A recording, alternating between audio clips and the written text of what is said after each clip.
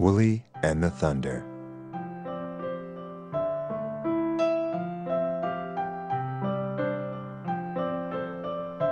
Winter has arrived, and a cold wind blows. The sky is cloudy, and soon there will be snow.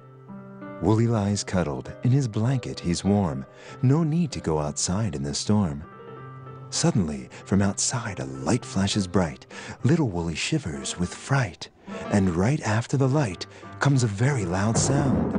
A sound so loud it shakes the ground.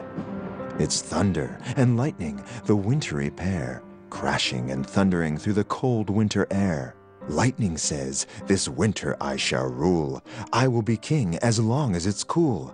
And thunder lets loose a rolling great chuckle, a sound so loud your knees nearly buckle. Woolly looked out at the sky and thought in his head, "Thunder and lightning, I'll just stay in bed.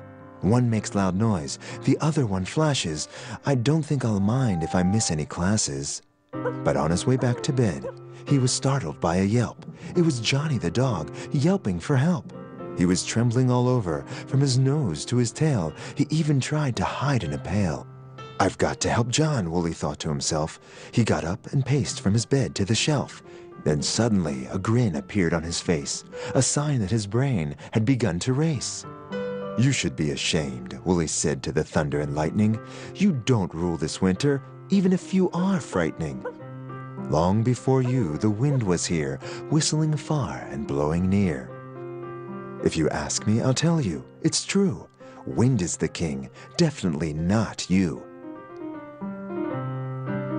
The pair of them stopped and looked at each other. Could the king truly be another? Where is the wind? Tell us right now. We'll find him and explain to whom he must bow. Find him we must. There can only be one king. That breezy young pup must understand this thing. And then, without even waiting for an answer, the pair went to find just where the wind blows. At last, it was quiet, and all breathed a sigh. Thunder and lightning were gone from the sky. And if by chance you see lightning flash or hear the sound of thunder crash, then know it's the sound of the stormy pair arguing with the wind high up in the air.